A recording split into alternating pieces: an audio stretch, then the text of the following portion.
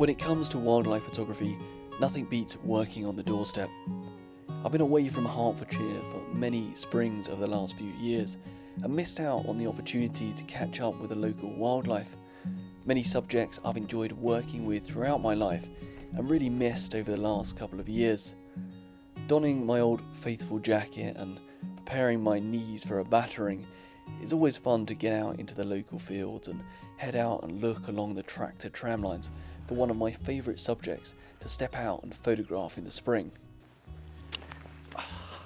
Right then, brown hares. So for the last couple of days I have been out close to home looking for one of my favourite subjects, and that is the brown hare. I photographed brown hares since I was like 14 years old, growing up on a farm in Hertfordshire, and so now that I'm back in Hertfordshire for a little bit, I know these fields and I know where to find them. And I thought, as the photography show's been cancelled and a lot of the work that I've got on has been pushed a little bit further into the future, it's a great chance to get out, get local and go after one of my favourite subjects, because now I've got a lot of evenings, a lot of time, and I can just go and enjoy some local wildlife photography. So I thought I'd take you behind the scenes and give you some tips, tricks of how I get out and photograph hares, how I stalk them, get close, so that when we're not in this global crisis, you might be able to get out and find some for yourself. So let's get into it.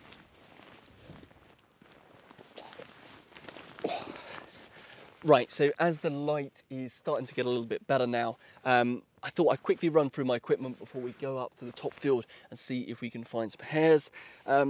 Really basic, easy stuff that I've got with me. Firstly, my binoculars. Absolutely key for finding hares because you need to spot them at a distance. If you spot them when they're too close, the likelihood is they've seen you, they're off, they're running down the field, and you just will not catch up with them. You want to spot them at a distance when they're feeding, when they're really relaxed, and then just slowly move in. Make sure the wind direction's great. Today it's blowing straight towards me. That's ideal for where we're going. And then I'm just going to make my way up the field towards them, and hopefully we'll get close for some pictures. Now, next up with me is the camera of choice. I've got my Nikon Z6 with a 1.4 teleconverter and my 300 2.8. It's a pretty hefty chunk, but it's just brilliant for hares. Focus is so fast. Focal length of 420mm I find absolutely fine, and the bright f4 aperture means that I can get those nice out of focus backgrounds, but also work right until the sun's going down. Of course, I've got my teleconverter end caps, so I can take that off, drop it down to 2.8 as well, and work till it's pretty much dark. And the Z6 is the only camera that I've got with me. So a lot of people are asking me about firmware 3, what I think about it. It's the only camera I brought with me this afternoon, and I've been using it for the last few days, and I've got to say, it really is performing very well. But we'll talk about that more in a future video. Other than that, I've got the beanbag with me. Reason I'm carrying the beanbag instead of a tripod is it's far easier to stalk animals with a beanbag than it is a tripod. You can move it forward in front of you. It's a nice low angle on the ground that's perfect for hares. But also, because the legs aren't splayed out of a tripod, it doesn't disturb all the vegetation around you and kind of just make it more difficult and cumbersome to get across the field. I like to keep my gear when I'm stalking animals nice and tight, nice and small, and that's going to make it far easier for me to move across the terrain and get close to my subjects. But now that light is just looking absolutely great. We better get to the top field and see if there are any hares about.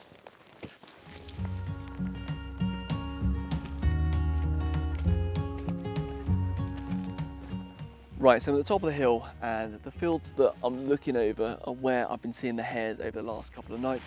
Huge field off to the left-hand side of me has been really good, but it's a bit boring. You know, the vegetation's really quite low. It's a nice big open field that's great for the hares, and they've been feeding in the middle. And over the last couple of nights, I've even managed to get within like 6-7 foot of the hares by crawling across it. But with the background just being green, or you know, the trees in the background, it's not really that interesting, and I really want something a little bit different. But luckily enough, last night the hares, when it was well too dark to photograph them anymore, they kind of moved across into this field that is behind me here. Now, the vegetation in this field is a lot higher. That's really nice for those foregrounds, those out of focus foregrounds, stuff like that. And also when you're low enough, because we're in a high point here, the background can be of the sky. It just gives you the opportunities for something a little bit different. You know, you could go for high key pictures, or maybe just get some nice tones in the sky as the sun goes down. That, you know, just add something a little bit different to those pictures. You see so many pictures of brown hares and stuff with just pure green background, and I've got loads of those.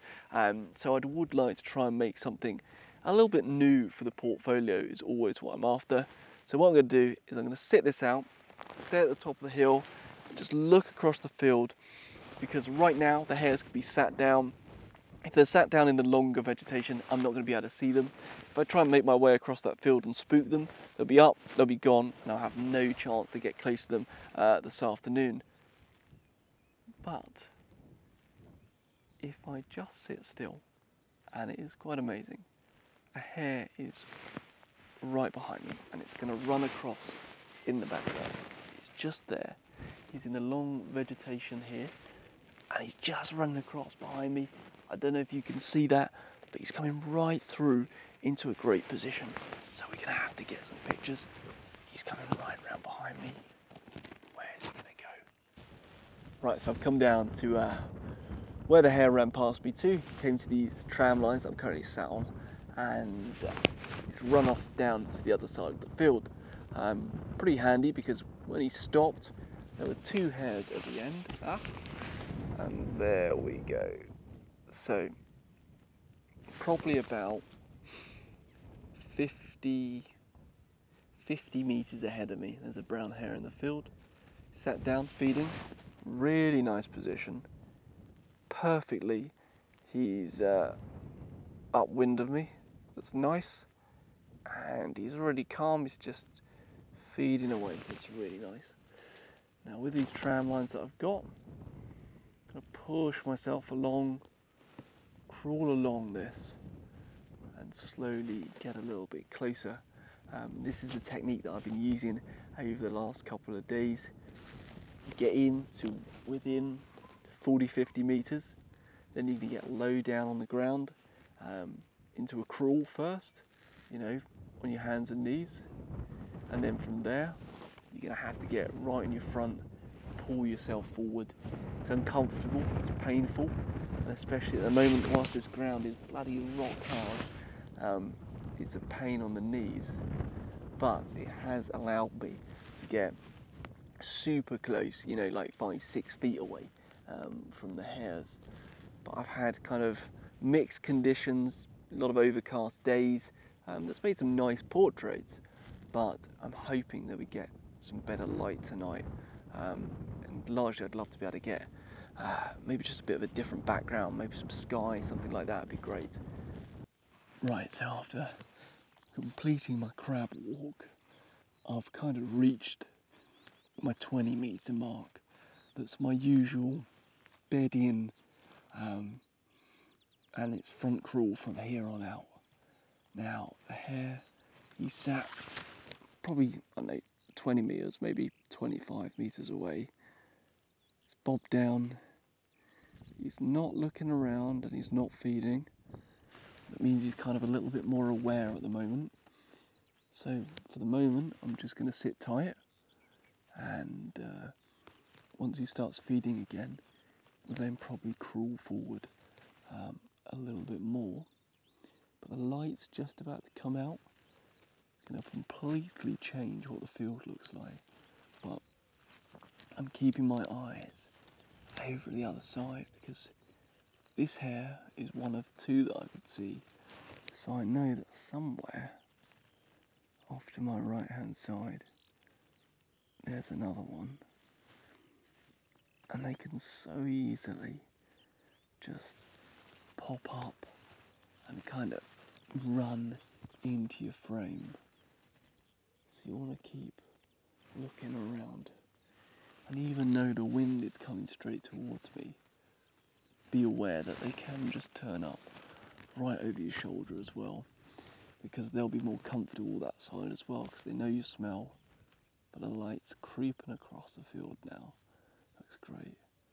So hopefully in the next couple of minutes he'll get back to feeding and we can start to advance and move our way towards him.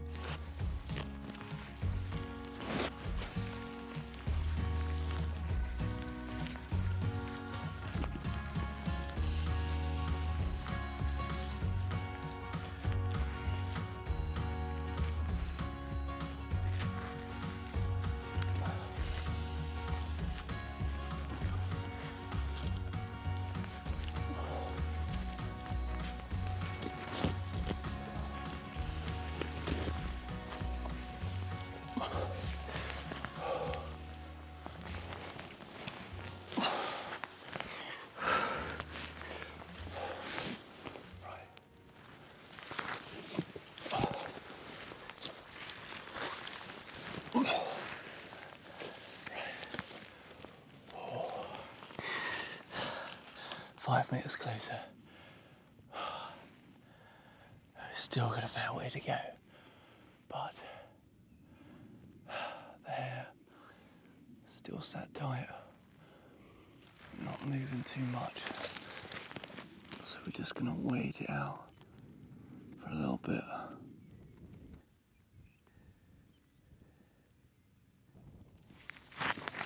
Right, so that was absolutely wicked. The hare that I was crawling up to, you just stayed there, wasn't bothered, and then another hare just came straight over the top of the hill. They both jumped up together. One of them ran towards me a little bit, saw me, and then they ran up the other end of the hill.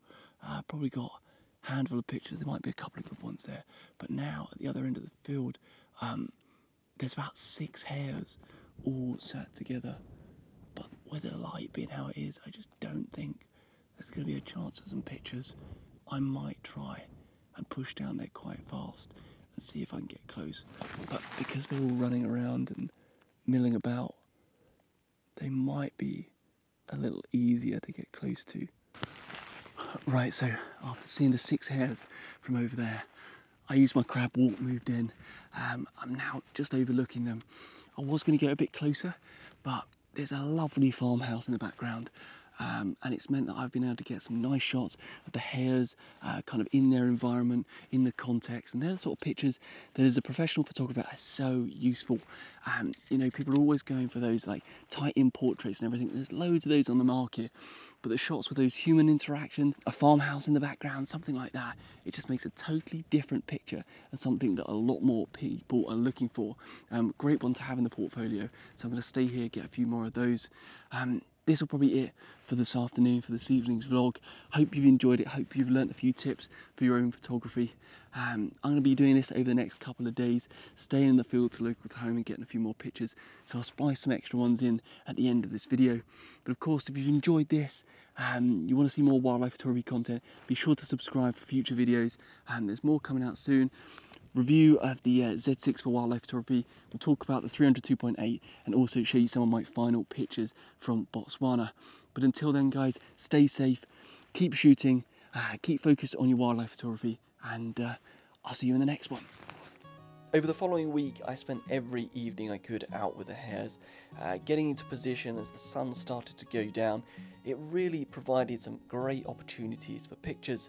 One of the key things with wildlife photography is spending the time. You know, if you go to a location once, you'll never get the best images you can. However, if you repeatedly go back, it increases your chances of coming home with those great shots. One afternoon, an overcast evening, I got my best clean portraits. A hare bounded towards me through the nice vegetation, feeding as he went, making for some characterful portraits when he had a little bit of grass in his mouth. A really nice opportunity for shots. My best afternoon, however, was when 3 hares were out in front of me. The light was golden and it spread across the field, giving me some really interesting light to work with.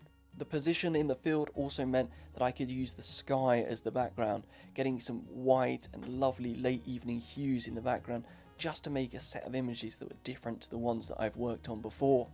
As the hare turned, it ran straight towards me, giving me a final moment to get a couple of final portraits.